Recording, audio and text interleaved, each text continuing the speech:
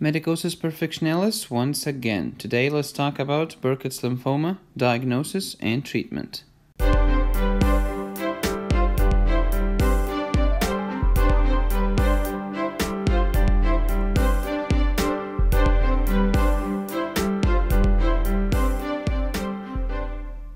As you know from the previous video, Burkitt's lymphoma, young males, 30% of children with non-Hodgkins have Burkitt's lymphoma. It's one of the age-defining malignancies in sub-Saharan Africa associated with Epstein-Barr virus. There could be bone marrow involvement leading to a leukemic phase. c-Myc proto-oncogene amplification due to the 814 translocation. There is an American subtype and an African subtype, and Burkitt's is the most rapidly progressive human tumor ever. So, do you suspect that we will treat it with watch and wait or chemotherapy? Of course, the answer is chemo. This is aggressive. This is the most rapidly progressing tumor. Diagnosis of Burkitt's lymphoma: you need a thorough history and physical exam, excisional biopsy, immune phenotyping. Because this is a B-cell lymphoma, you will have IgM, CD10, HLA-DR, CD43, and B-cell antigens such as CD19, CD20, and 22. There is extremely high proliferation fraction, also known as high mitotic index, which makes sense because Burkitt's lymphoma is the most rapidly progressive tumor ever. You need CBC and blood chemistry, such as LDH, it will be high.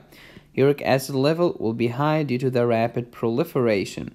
HIV testing is needed because Burkitt's is associated with decreased immunity. Staging by physical exam and CT scan. If there is cytopenia, do a bone marrow biopsy. PET scan can help with diagnosis and follow-up. By the way, high mitotic index can differentiate between Burkitt's lymphoma, which has a high mitotic index, and diffuse large B-cell lymphoma, which has a not so high mitotic index. Got the lymph node biopsy? What did you see? Starry sky. What is the star? Reactive histiocyte. What is the sky? A background of neoplastic B cells. The macrophage is the star. As you know, non-Hodgkin's lymphoma, aggressive and indolent. We treat the aggressive using chemotherapy. Since Burkitt's is an aggressive lymphoma, we will treat it using chemotherapy. In aggressive lymphomas, patients are younger, with more B symptoms, they are sensitive to chemo, the median survival rate is short. Let's talk about non-Hodgkin's lymphoma and pregnancy. If you have a diagnosis of non-Hodgkin's lymphoma during the first trimester, you should terminate and give chemo. If you have a diagnosis in the second and third trimester, you give chemo using the CHOP regimen. Cyclophosphamide, doxorubicin, vincristine, prednisone. Treatment of Burkitt's. Since Burkitt's is the most rapidly progressive tumor, you should start treatment promptly during the first 48 hours after diagnosis.